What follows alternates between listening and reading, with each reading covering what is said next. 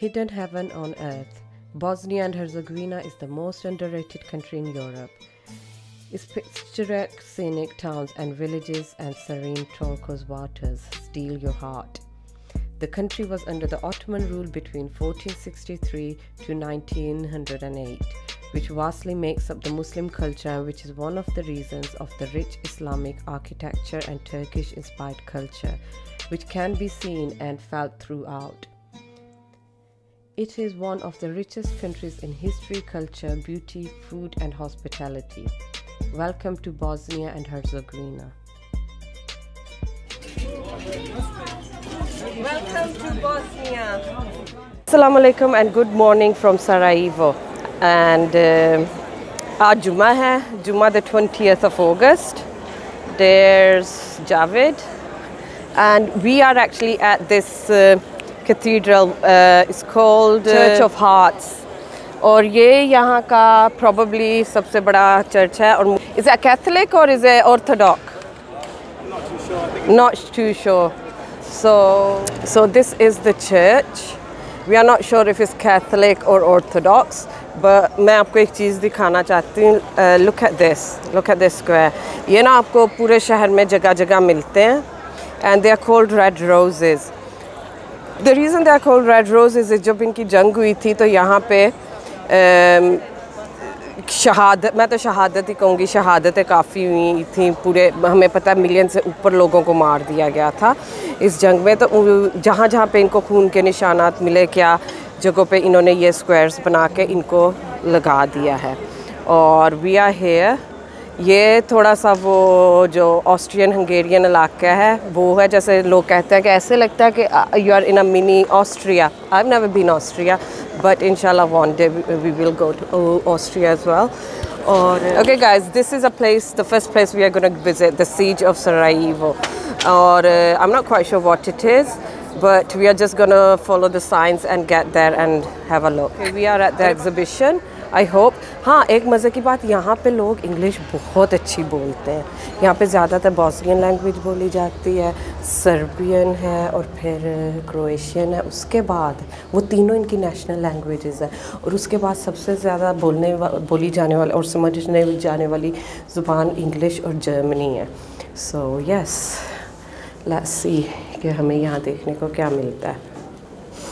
Okay guys, हम ना अंदर से होके आ गए हैं and it wasn't allowed to film in there, so I didn't. So here is a map of Bosnia at the time of genocide in between 1994 and 1997. So अगर ये देखें ना, ये है सर्बिया का इलाका, सरब्रेनिका. ये एरिया जो है ना, यहाँ पे सबसे ज़्यादा ये इलाका खाली करके मुसलमान गए थे, टुज़ला की तरफ जा रहे थे. मगर यूनाइटेड नेशंस ने जो कैंप्स बनाए थे और जर्मन आर्मी सेंड की थी, वो इस साइड पे थी. सो जब इस साइड पे जब गए हैं तो वहाँ पे, हालांकि यूनाइटेड नेशन का जो कैंप है आपके लिए सेफ़ होना चाहिए, मगर क्या हुआ था, unfortunately that became the biggest site of genocide since the world war, second world war, isn't it? And it was all Muslim who actually suffered most in there. And अगर आप ये देखें ना, ये रेड है, इसका मतलब है मास ग्रेव. मास ग्रेव्स में ये हुआ था कि ना उन्होंने सारी, क्या कहते हैं, एक ही जगह पे दफना रहे थे, क्योंकि वो लड़कों को और मर्दों को ले गए थे और औरतों को कैंप्स में सबको भी जगह नहीं दी थी. सिर्फ उन औरतों को जगह दी थी हुआ विद बेबीज़. अच्छा, और बाकी की मैं इंफॉर्मेशन आपको बाहर जाके देती हूँ. हाँ, सो हम बाहर आ गए.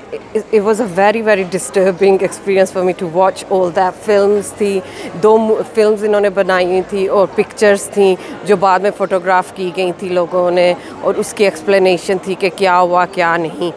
और ये था कि सर्बिया ना पूरा नॉर्दर्न एरिया लेना चाहता था उस टाइम पे. और हुआ ये कि इवन के यूनाइटेड नेशंस और जर्मनी की जब फ़ौजें आईं तो मुझे तो यही समझ में आया कि उन्होंने भी सर्बिया का ही साथ दिया. उन्हें कहते हैं हाँ हम आपको कैंप्स में लेके जा रहे हैं जहाँ पे आप महफूज होंगे. या द डच आर्मी, राइट. मगर क्या हुआ, वो उन्होंने वहाँ पे महफूज क्या होना था, वहाँ पे ही उन्होंने ना औरतों को उनके मर्दों से और लड़कों से जो 17 और उससे अबव मर्द थे उनसे अलग किया और मर्दों को ले गए और औरतों को रोता छोड़ के उनको कहते हैं आप कैंप में जाएं। मगर इवन जब वो कैंप में पहुंची वहाँ पे सिर्फ वो ना जो बेबीज़ वाली औरतें थे उनको रख रहे थे, बाकियों को कह रहे थे आप यहाँ से जाएं। और ये था कि वो औरतें बेचारी कहाँ जाती, पास में खाली फैक्ट्रीज थी, कोई फील्ड्स थे ये वो।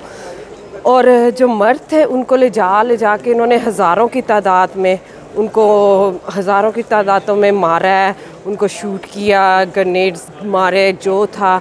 और ये कि और कहते हैं कि 40,000 लोगों को इसमें मारा गया था और ज़्यादातर मर्द और लड़के थे।